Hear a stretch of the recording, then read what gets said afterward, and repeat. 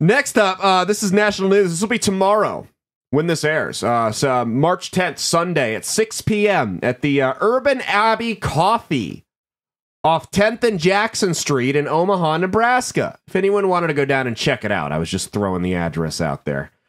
They will be featuring a drag show. And I've made it clear, I don't give a fuck what you guys do. You want to go to a drag show? I don't see the appeal to it, but go off. I guess someone finds it fun, right? Here's where I draw the line, though. This coffee shop is getting a 6-year-old drag queen. 6-year-old drag queen from Omaha is going to be performing there. A 6-year-old. Brought to you by Omaha's Heartland Pride. Lulu Lovely Twirls is the name of the drag queen. Or would this be a drag princess?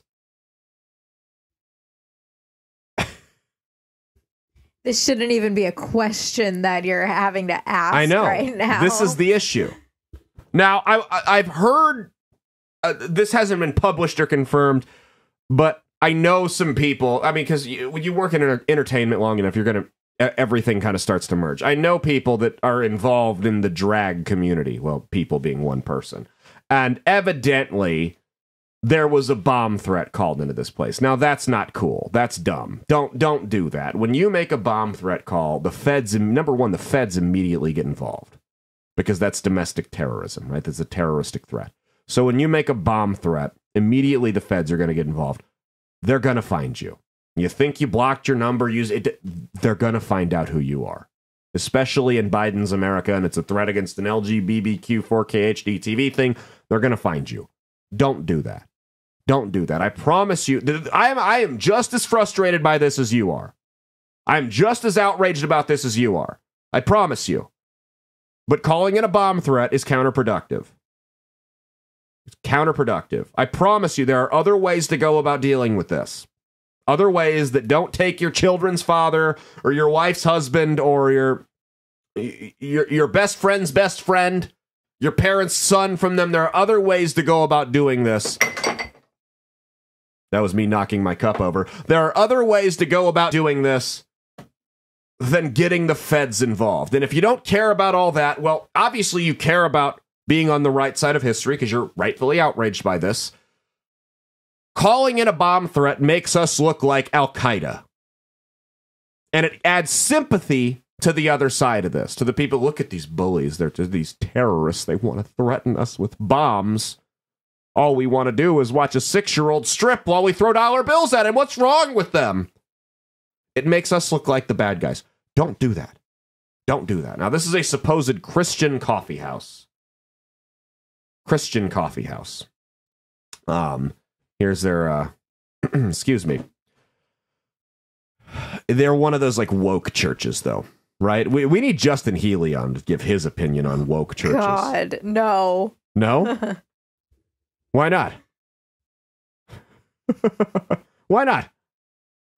Because it'd be a 4-hour episode? It would be, I think, more than 4 hours. Well, Justin Healy doesn't like any religious sect that's not Catholic. So he would be, this is why you got to convert to Catholicism, man. So this is Reverend Deborah McKnight, right? She's apparently a doctor. I don't fucking know.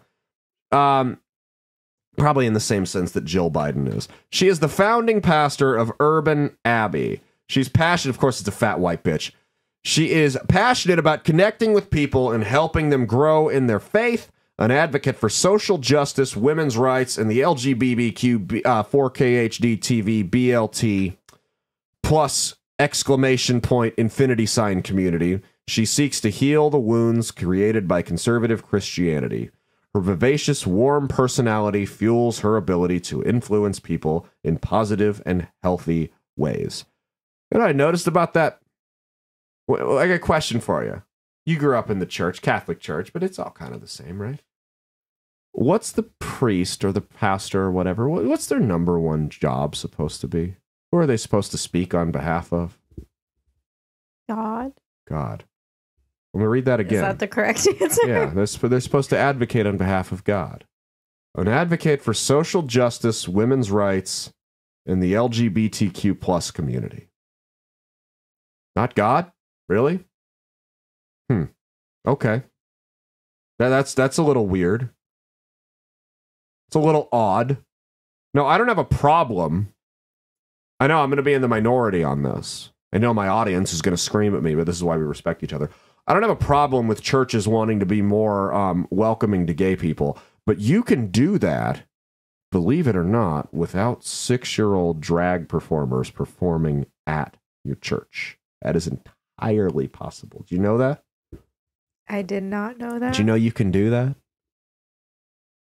You can do that. They always clap back. They're always like, well, it's just drag. Drag isn't inherently sexual, which is bullshit. You're dancing seductively in ridiculous clothing, sometimes while taking clothing off, which is what the kid does in his act. I watched the Vice documentary about it. Well, people throw money at you. That's kind of sexual. But let me humor him for a second.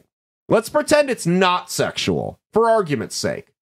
Let's say that what the kid is doing is no different, like they like to say, than ballet or interpretive dance. So he's just gay, right? But let's just say that. Let's pretend for a second. Let me ask you a question. Would you be comfortable with adults who have no relation to the child? They're not the parent, they're not the aunt or uncle, not a family friend, grandparent, nothing like that. Just random adults that wanted to hop in for fun. Would you be comfortable with those adults going and watching random children's ballet recitals? Or would you have some questions about them?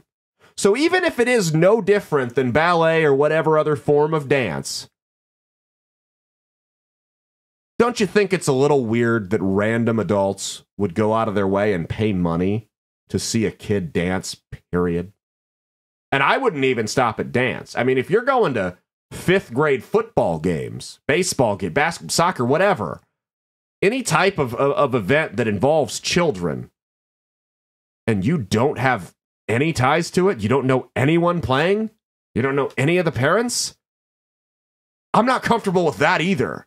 Stay the fuck away from people's kids. You want to watch a sport so bad, there's plenty you can watch on TV. There's high school, pro, college games all over the state. Go there. Stay the fuck away from people's kids. Am I out of line on this?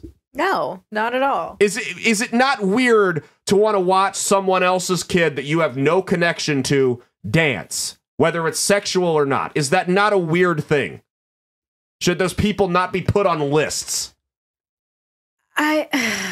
No, I agree. I agree. It's just, I like how you made the comparison to just sports. Yeah, it's weird either way. In general, yeah. I don't care if it's a hobby, if it's not sexual at all. It's still weird that you want to go. Why would someone want to go watch somebody else's kid dance? And the parents are just okay with this. They have no problem. I watched the Vice documentary on this kid because I wanted to get somewhat educated about it before I talked about it on the show. And then I think the dad might be coming out through his son. I think that's my theory here. And I did watch it, and they were talking to the mom, and they showed the kid, it was like 3 at the time, 3 or 4, drag. And was, of course, fascinated by it. It's loud music and crazy dancing and bright colors, like any 3-year-old would be, right? Any kid would be. Right, yeah. by that. So they asked the kid, the mom admits in the Vice documentary, supposedly the kid just chose this lifestyle on his own, but the mom asked the kid, would you want to wear a dress someday? When you ask a fucking 3-year-old that question, what do you think? They're going to say yes. Their parents asked them. I want to impress mom and dad. Of course I do. Could ask if he wanted to be a dinosaur and he'd say yes. Do you want to try crystal meth someday? Yeah.